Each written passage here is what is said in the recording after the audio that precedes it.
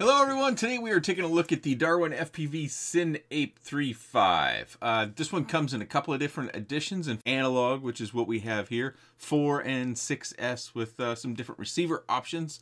And one of the questions I have right off the bat is we've seen this prop protected style a lot. I know, some of you have been saying, thank goodness not another CineWhoop review. I feel you, we've seen these so many times.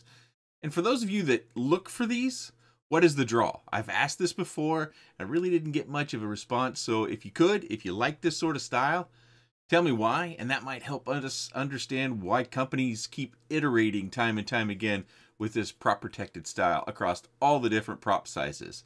But if you're not familiar with DarwinFPV, they've kind of made their name in the budget line of quadcopters, drones, if you will.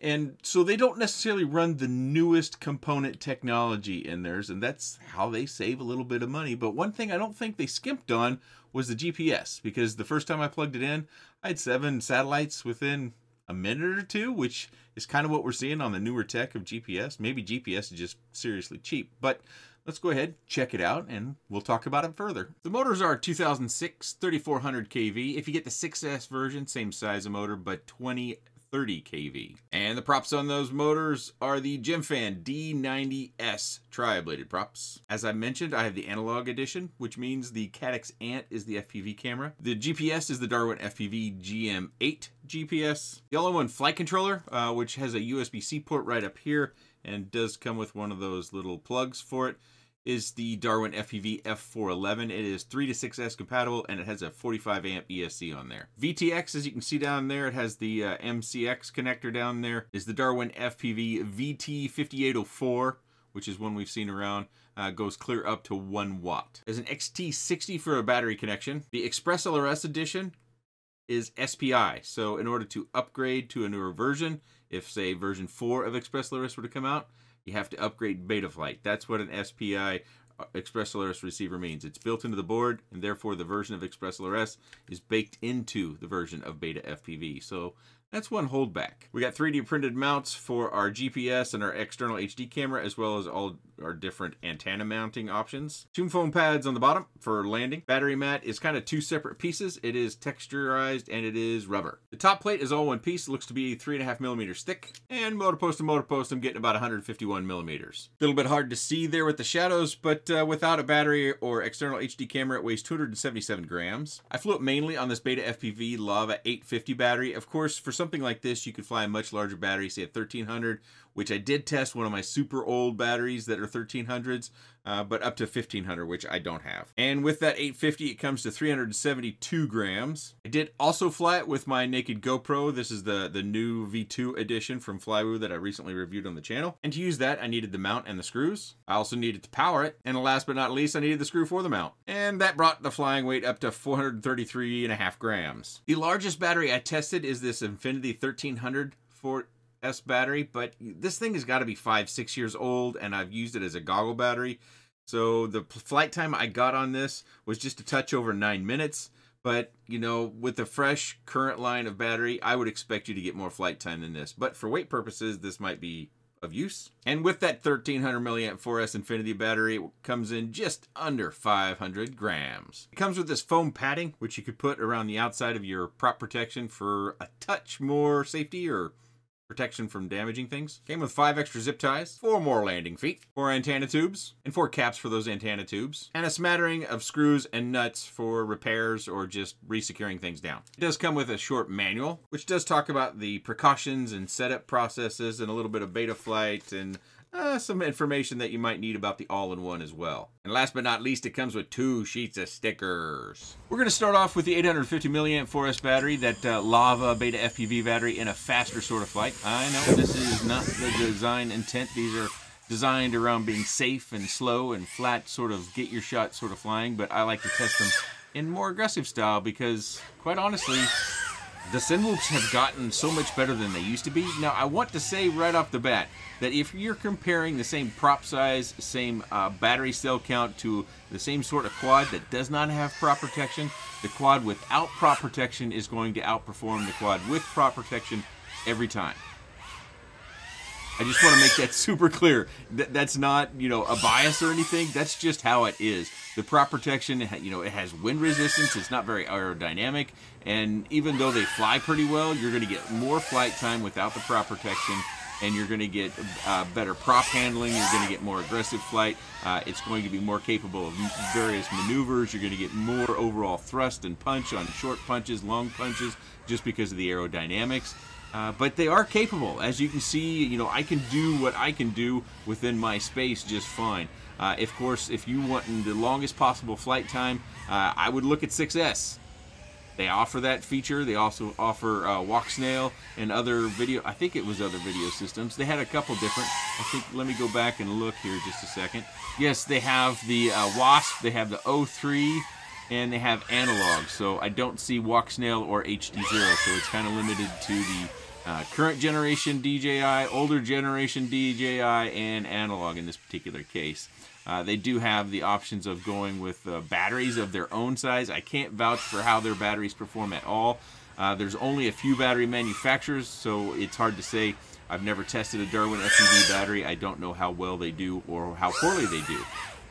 One other thing I want to draw your attention to is look how slowly the OSD updates. That makes me think that that's one of the older technologies that have been used in here that you'll see it especially at the end of the flight, going from the home post-flight statistics screen into the traditional flying screen. I always flip back into that. You'll see how slowly it goes back into that. And that was just something that I notice continually when I'm flying.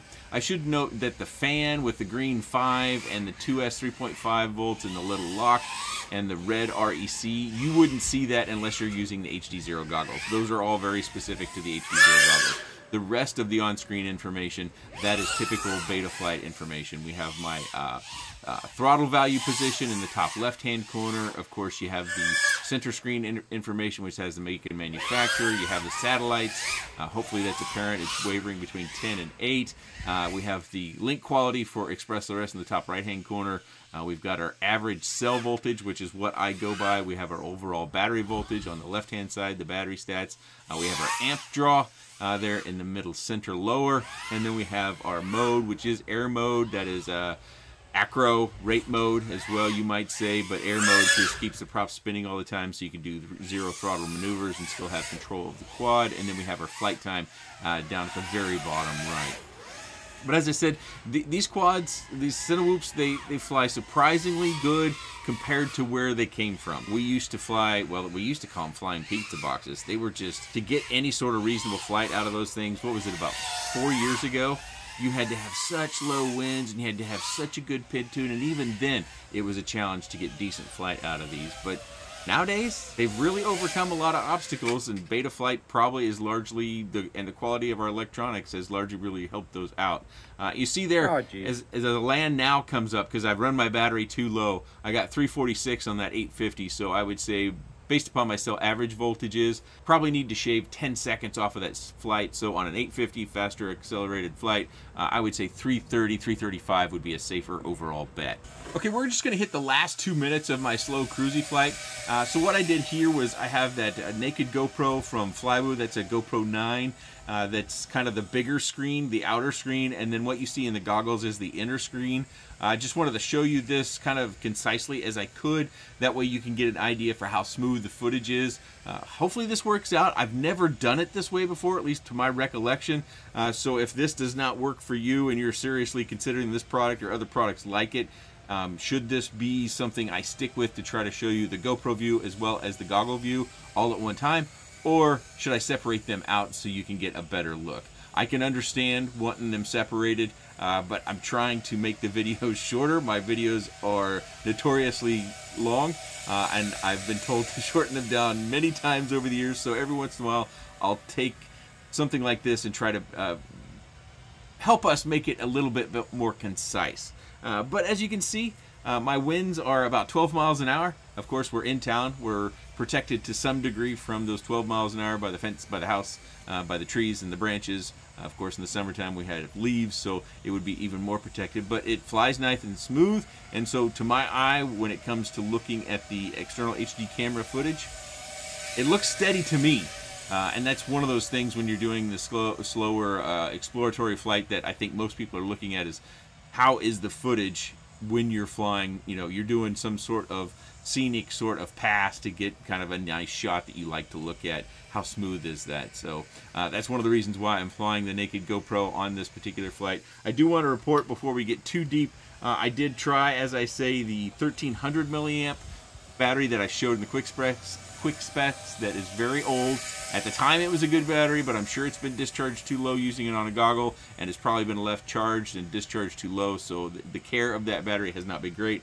But I did get about 9 minutes of slow, cruisy, steady flight on that. I also tried a 650. I went smaller and got 4 minutes and 48 seconds. So we're going to come in for our landing, and you can kind of see how the screen, the OSD stuff kind of rolls through slowly. It's peculiarly slowly doing that sort of refresh on screen, which I haven't seen on any other quad. But you can see our battery's in good shape and our flight time. I want to drive this point home because I think it's extremely important, especially for any of our friends that might be coming from a DJI Avata or anything else that's outside of the FPV space, or you're just getting started with the FPV space. When you have XpressLRS, which is the receiver protocol that I love and that I recommend using because the receiver is available everywhere. You can get radios for as little as, you know, like $75 and run XpressLRS, or you can add a module for $50 to your radio and run XpressLRS, and the control link is fast. It's got extraordinary range if that's your thing. But this one is SPI, and when XpressLRS first came out on all-in-ones, SPI was the only way. But now it's no longer the only way. It's actually kind of the worst way to do things, because it does mean the XpressLRS version is baked into the Betaflight version that's on the flight controller. So if you, in this particular case, it came with Express 3.3. So somewhere down the line, say it'll be coming out at some point in time with XpressLRS 4, 4.1, 4.2, what have you. And so if you wanted to move to that, that means you have got to upgrade the Betaflight version that supports version 4 of XpressLRS. You've also got to upgrade your radio XpressLRS version to support that, but that's much easier. You can do that over Wi-Fi. But with an SPI receiver, you cannot. You have to upgrade the entire Betaflight package. And that means you take a backup, a CLI dump, we oftentimes call it, or a diff. And when you put it back on there with that newer version of Betaflight, there are going to be values invariably that don't translate from the version of Betaflight that this comes with to the version that you're moving to. So that could mean PID tuning problems. That could mean other holdbacks. So in general, this receiver itself is going to probably be a little bit of a barrier moving on to new versions of XpressLRS down the road. My personal preference would be that they just include a separate XpressLRS receiver altogether, rather than using one on the all-in-one flight controller. So I just wanted to make that abundantly clear, because to me that is the biggest drawback within this quad. I'm not a huge fan, but I do appreciate that we have some landing pads on here. I would rather see something built into the prop protection, because if you don't land like gracefully, if you don't kind of hover in and then just kind of, usually what we do on our hovers or our landings, we come in, we hover what we think is really close to the ground, you know, within an inch or two, and then we just kind of disarm and drop down. So if you're moving forward still, or if you have a unintended landing, a crash, and it comes in, you know, tumbling around, these are going to get torn off. Yes, we get 2 extra sets, but eventually, if you fly this long enough and many times, you're probably going to end up without any of these landing pads. That's why I would prefer to see them built into the prop protection, or, you know, something else like a 3D print that bolts onto this bottom carbon fiber piece. That's what I would prefer to see.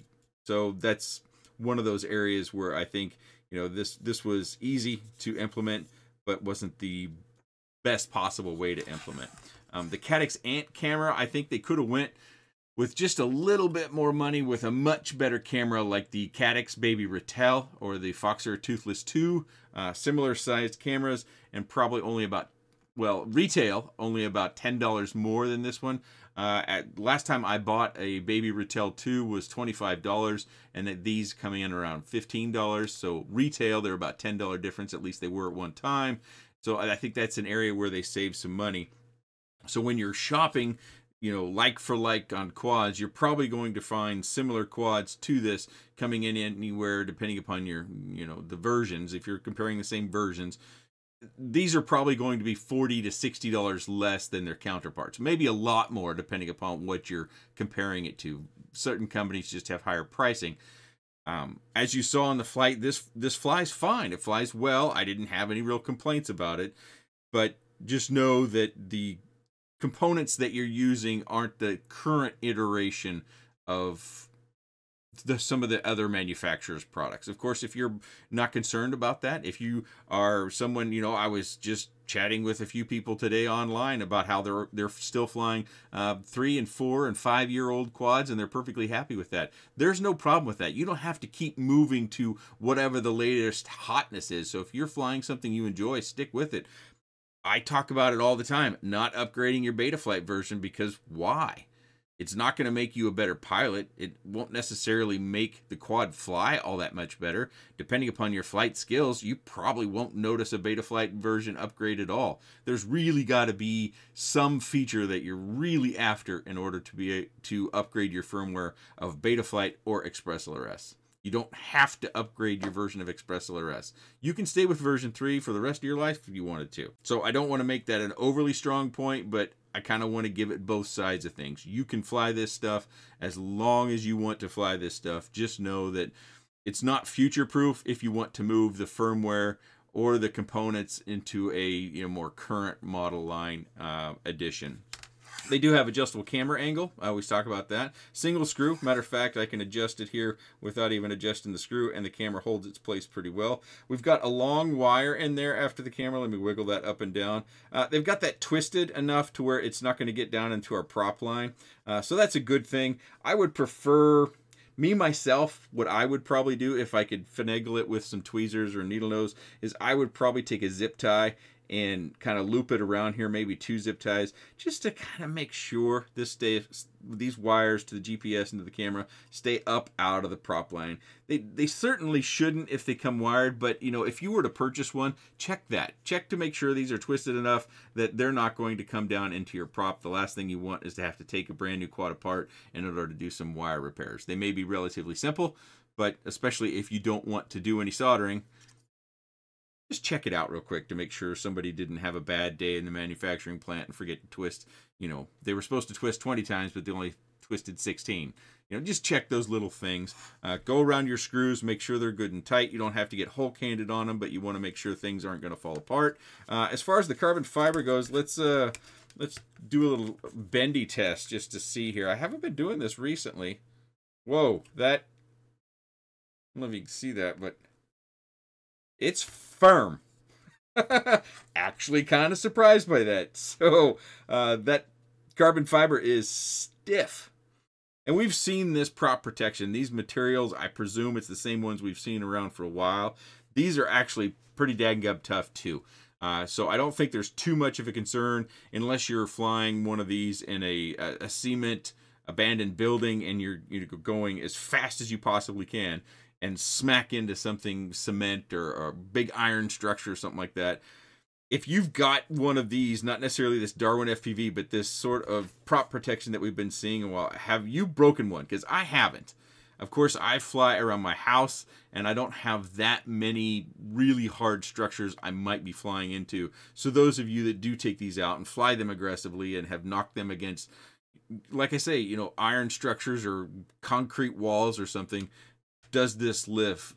Not just on the DarwinFPV side, but on any of these quads we've been seeing this.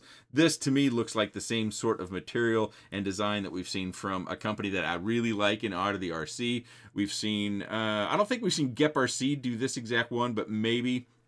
But we've seen several different companies adopt this prop protection design, as it provides adequate protection from the prop and any sort of subject you might get too close to and bumping into them and cutting them with prop, but it's also far more aerodynamic than what we were using 4 years ago. And obviously the flight characteristics are quite good. We've got metal posts. Let's get back to the review side of things instead of talking too much. We got metal posts, 2 here, 1 here, 2 on each side here, another one in back, and then another one on our tail. So that should make this all very, very solid. I can move it out here along this side, but and it's going to twist a little bit out on the edges, but it's pretty well locked down to that carbon fiber that is pretty dadgum stiff. They do use motor wire tape. I get asked about that. I'll link it down in the video description. I buy it from Amazon all the time, and that is my favorite motor wire tape. It's slick, and it doesn't have that fabric side to it, where the reason why I don't like the fabric stuff is it gathers dirt and debris, and I just don't like that, whereas this is nice and slick. Typically, I apply this stuff with tweezers so the oils from my skin don't get on the adhesive, and they stay on real nice.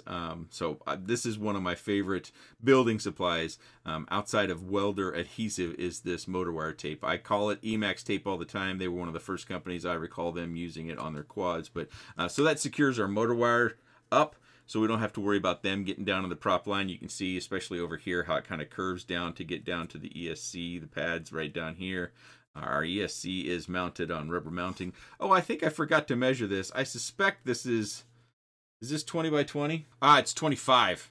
So 25 by 25 mounting for our flight stack there. Although I do see holes, so if you were to buy the frame and want to build one out, so we've got 30 by 30 and 25 by 25 mounting for your flight stack. Obviously, there's room in there for a vista on the bottom side of things. Let's turn this over. Oh yeah, we've got several different mounting holes here on the bottom. Like I said, if you buy the BNF, this can come with what we used to call the Vista when Cadix was selling it. Now we call it RunCam Link or the Wasp. So you can get those mounts just fine, or add your own if that's what you're doing, or you just want to build one too. You would mount that to the bottom. That would be the place, and you have plenty of space. Hopefully you can see down in there, there's plenty of space to add those in with. Should be plenty of wire clearance as well. Something I forgot to mention in the highlight, we do have that capacitor down there that helps to kind of smooth out any sort of voltage spikes that might be getting into our flight controller. Helps keep the passing of the voltage cleaner. Helps with tune. Helps with probably overall electronic component health as well, because you don't have those voltage spikes. So just to kind of sum up what I started the video with, I'm curious about those people that really like this prop protected design. We've seen a lot of iterations. What is it that draws you to this design? Do you have traditional quads that don't have prop protection too, and what do you see as the advantage one over another?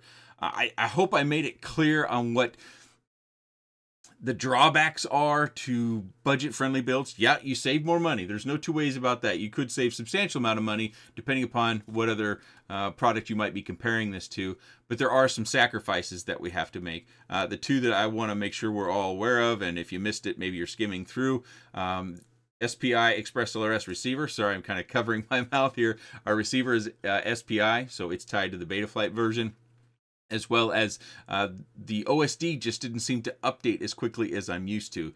So I'm wondering if that's a CPU performance issue. I plugged it in. Of course, I wasn't flying it, or I'm inside, couldn't get any satellites or anything like that. I didn't see any high CPU usage when I just plugged it in to my computer on Betaflight. Otherwise, I would have shown you that in the video. I'm looking at a few different versions. The version that I have here with the 4S, it comes in at $259 and change. If we jump over to the analog version that's 6S, oddly enough, it's showing $259 and $78 as well. So the 6S version is the same as the 4S version. Is that common? I don't think it is. But the Wasp version, so the previous air unit from DJI, $429.78. And the 03 version, $559. So depending upon what you're planning to spend your money on. Oh, something else I want to know, if you're still here, and if you are, thank you very much. Has anyone tried their batteries, the DarwinFPV batteries, and your thoughts on those? I haven't, so I can't really report anything about my experience with them, but I would be curious on gathering some information. So at that point in time where I try them, to see if my opinion on their batteries fits what your opinion on those batteries is. Could be helpful down the line. I would appreciate that. If you have any other comments, questions, suggestions, or otherwise about the DarwinFPV products or the CineApe35, please let me know in the comments section below. I appreciate your time. Thanks for watching.